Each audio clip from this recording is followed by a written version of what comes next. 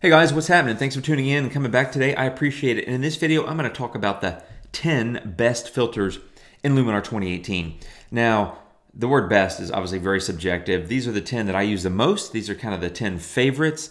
I call them the 10 best. But the truth is, the list of filters that I use on a pretty much daily basis is probably about 20. So I had to make some hard cuts. And that's hard to do. I mean, you know, the old expressions like, you can't pick your favorite child. You love them all equally kind of thing.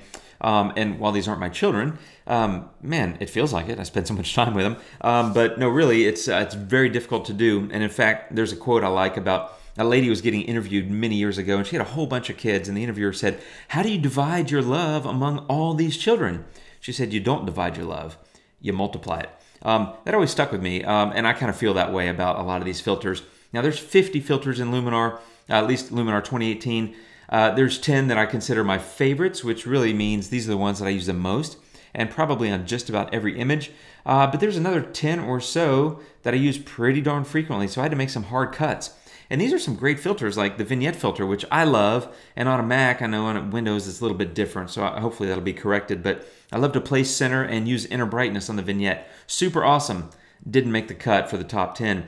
Dodge and burn, selectively lighten or darken different parts of the image. Didn't make the cut. Cross-processing, I talked about in a recent video where I used it to enhance the colors of a sunset. Didn't make the cut. So it was hard to do this, to be honest, but I did it, and let's roll. Let's see what we got here. Okay, so the first one is develop. Hopefully everybody's using this. I think it's a great filter, and it's not just the adjust tab, but I love the lens correction, right, where you can fix distortion or create distortion if you like. Super powerful, especially for architecture and things like that. And then the transform tab, where you can really literally move things around. And while I don't use either one of those on every photo, when I do use them, I'm always like, wow, that's really cool. I'm so glad it's here. For the adjust tab, I'll do something like this. And by the way, I'm not going to edit this photo with all 10 filters. I'm going to play around with some of the filters on this photo, but I won't do a complete editing job. But you can kind of do something like that and maybe warm that up a little bit more and give it a little bit more tint. Develop went from that to that. So, a lot of capabilities. So I use develop a lot. Number 2, accent AI. Hello. I'm done with my photo. Not really, but I mean, gosh, I love accent AI, and I talked about that in a recent video, but it's super powerful. It's very intelligent. Obviously, that's what the AI stands for, artificial intelligence, but it really figures out what you need to do, and then it does it. Now, doesn't mean you always agree with it, and that's okay. You can go custom mask that in, because there are these little brushes that you can get on every filter, and so you can apply accent AI and then say, well, I just want to brush it into, the center of the photo or whatever. And again, that's something I did on a recent video, so feel free to check that out. That's 2. Okay, you knew saturation and vibrance was going to be in here, and that's just because I love my color. So I love to bump up saturation, but what I really love to bump up is the vibrance.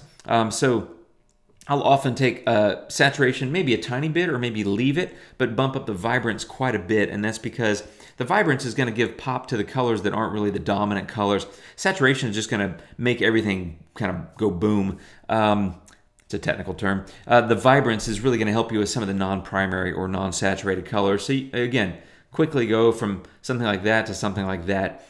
And so I use that one a lot. I'm kind of surprised saturation vibrance isn't built into the develop filter. It almost seems like it should be, but hey, I don't make this stuff. I just use it. So that's saturation of vibrance. Tone. If you're not using tone, I think literally you're missing out. And in fact, in the beginning, I didn't even use the develop or raw develop filter that much. I was mostly doing things in tone because there is quite a bit of overlap, right? Exposure and contrast, they both got that. Highlights, shadows, whites, blacks, they both have that. But where the develop filter has the temperature, tint, and clarity, you don't have that in tone, but you have smart tone. And I love smart tone. So if you want to brighten this image, you can just kind of drag it to the right. You can adjust your contrast and that sort of thing. But smart tone, basically, if you drag it to the right to brighten an image, it'll brighten the stuff that's dark, but it's not going to brighten the stuff that's already bright. And conversely, it's the same. If you go to the left to darken the image, it'll darken the stuff that's bright without darkening that which is already dark. So it smartly tones your photo, right? You can kind of see how that works. I use smart tone pretty much all the time, maybe every single photo. In fact, I use it more than accent AI simply because I like fiddling with filters and Accent AI seems to do a little bit more. There's not a formula for what Accent AI covers, but it seems to impact color and things like that as well. And in the tone filter, I like to just adjust smart tone and contrast and then sort of balance those two. So that's that filter. The next one is structure. In fact, I'm going to add a little bit of AI here just to brighten this photo a little bit. I like structure a lot because it gives you a little bit of that crunchiness, but it's also gives you the ability to create the opposite of crunchy, which is really smooth. And so to me, it's a very flexible filter. You've seen me do this before, but like so with structure, you would come in and say, you know what I really want to do is crunch up some of the details, but obviously it's applied globally in nature. So what I would do is come in here and brush, and I would say, I want to brush that in maybe at a lower opacity. So you can come in here and adjust that opacity. Say I want to do 70%, and then I just want to brush in, you know, that crunchiness kind of in the center of the photo. And that's something I like to do. And that's simply because I don't want the whole thing crunchy. And on a photo like this, I don't really care about this stuff so much on the side. Like I'm sort of driving the viewer into the photo, into that bridge. This is the Charles Bridge in Prague. I'm sort of driving the viewer into the photo that way. And I want the details to be kind of crisp where hopefully their eye is going, which is kind of in the center of the photo and into the tower there. I don't really want to create a lot of detail on the side. So over here where these statues are and that building, don't really care. This statue, I would stop about there, but the stuff to the right of that, I think I'd skip. So that's one thing I like to do with structure. Now, I'm just going to reset all that. The other thing, and I want to clear my mask, so clear. The other thing I do with structure is the opposite of that, and that is, you know, I want to go really high on structure. Go completely negative on structure, and then boost it up. And it just starts creating a smooth, kind of dreamy thing. And what I'll do there is then just go brush it into the sky as kind of a noise reduction kind of thing. And so you've seen me do that in videos before. And so what I'll often do is stack the structure filter twice on an image. Once to get the little bit of detail and pop in the center, you know, for example, in this case. And then the second time, I'll go mask it in negative structure with the boost to create that dreamy, soft feeling, and I'll go mask it into the sky. So that's why I love structure so much. Super flexible and, you know, a lot of fun. Okay, brilliance and warmth. All right, here we go. Vividness, I love that. I mean, just like boom, I love color. So, you know, this is clear. And then you can warm it up. I mean, look at that. It's like I went from that to that with two little sliders. So brilliance and warmth to me is actually almost better than saturation and vibrance. It just depends on what you're trying to do to a photo. I'll use I'll use them both often on the same photo. And again, for me, it's all about experimenting with color and things like that, where I'm kind of bouncing between filter to filter to get the exact look that I want. Anyway, brilliance and warmth is brilliant, and I love it. So that's something I use a lot of. Golden hour is the next one, right? So it's hard to beat having an automatic, you know, warmth and kind of saturation kind of thing going on with your photos if you're trying to create a look like that. I love that, right? Before and after with... It's actually two sliders. I've still got Accent AI in there, so I'll tone that down. Golden hour, but I mean, you know, you can see that I went from that to that. So I went from pretty much a blue hour-ish kind of look, this was a sunrise, to now it's really more golden, right? The sun has basically risen, and I'm warming up the scene. I think it looks great. I'm a huge fan. I'm actually going to put the AI back on it because the truth is, other than some of my recent videos where I use maybe 2 or 3 filters, I'm usually using 5, 7 filters, that sort of thing. You know, less is more, as I said in a recent video, but sometimes it's just fun to stack a bunch of filters on there and go crazy. Okay, split toning. We're getting close to the end here. Split toning, I absolutely adore. I've used it for years in Lightroom, and I was so happy when I first got Luminar and they had split toning because it allows you to take the highlights and stick a color and a tone and a saturation amount on the highlights, and then do the same with the shadows, and you can pick the colors independently. So in this case, I might pick like a kind of a orangey kind of hue for this sky, maybe a little bit more red. There we go. So it's probably a little too much. Anyway, this isn't a tutorial on split toning, but you can pick a color or a hue and then just drag the saturation for the highlights, and then you can do the same thing for the shadows. I might go a little bluer here and create kind of a bicolor toning, which, by the way, bicolor toning is a different filter. Now, it operates a little differently than split toning, but it's something that I would use split toning instead of bicolor toning, simply because I like the look of split toning better. But anyway, I would couple split toning with other things, like maybe golden hour or brilliance and warmth, and I've got AI on here already. It needs some tone adjustments, that sort of thing. So again, this is not watch Jim stick one filter and make the photo amazing. This is me just going through my top 10. So split toning, super fabulous. You can change the balance between shadows and highlights. So if you like more of the shadows color, you go that way. Highlights color, you go that way.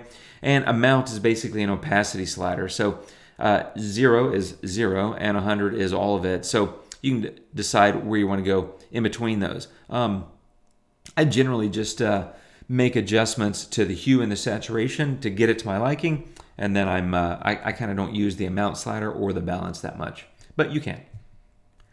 Okay, color balance, filter number 9 here. Now, I've done videos about color balance. I like it so much. It's pretty high on my list of favorite filters. And to be clear, these are not in a particular order, other than I think they're in the order in which I pulled them from the filter menu. So, color balance is awesome, and that's just, I love color. So it allows me to do a lot of things that I can't really do otherwise. So as you can see here, you have shadows, midtones, and highlights. And as you click on them, you can go into any of those and drag your colors accordingly. So if you've ever seen a color wheel, and if not, I recommend that you look that up. And as I said, I've got a color balance video I'll stick up here for you to check out. But color balance allows you to just choose colors based on shadows, midtones, and highlights, and then adjust them accordingly. So, and I'm totally riffing here. I don't know what I'm going to do. I didn't have a plan with this, but let's say in the shadows, I might go a little bit bluer. Let's just say something like that. And in the highlights, I might go a little warmer, kind of a little bit more red and yellow, you know, kind of maybe a little bit of magenta to create some of that look. And from that to that with just a couple of seconds of work. And that's just basic experimentation. For me, it's usually about creating the right look in the highlights and the right look in the shadows. It operates kind of similar to split toning in that you can separate highlights and shadows, but you have midtones as well. So great filter, a lot of flexibility, super fun for making really cool and interesting and beautiful color effects, for lack of a better word, on your photo. So I use color balance all the time, simply adore it. And number 10, adjustable gradient. So some people use top and bottom lighting, but to me it doesn't do as much. Top and bottom lighting is literally just the lighting for the top and the bottom. Adjustable gradient has lighting, which is the exposure slider here, for top and bottom, but it also has these other things, contrast, vibrance, and warmth. So in this one, I might drop the exposure in the top. Maybe I'll add a little contrast, but I want to pop up the vibrance and the warmth, right? In the bottom, maybe I'll lift the exposure just to make it a little bit brighter, add a little bit of contrast, bump up that vibrance and warmth as well. And again, I'm just kind of riffing. You can set orientation, so you can say, well, Jim, that's not really the top and the bottom. You can kind of do it however you like. You can also rotate, and you can collapse the zone, right? The gradient zone between the top and the bottom. And again, just kind of riffing here, but you can quickly make an impact on your photo. So there's your base photo, and there it is now. So that's my 10. I love these filters. I'm just going to reset that. Absolutely adore these filters. I use them all the time, and it was hard to pick 10. I picked 10 because it's a nice round number. It fits on 2 hands, but in reality, it's probably 20 that I live and breathe, for lack of a better word, on a daily basis. I hope this is helpful.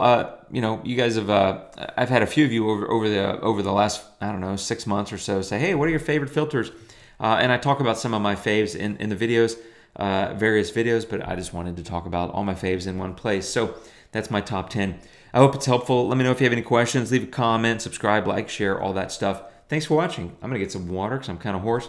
Have a good day. Thanks for watching. Take care, and adios.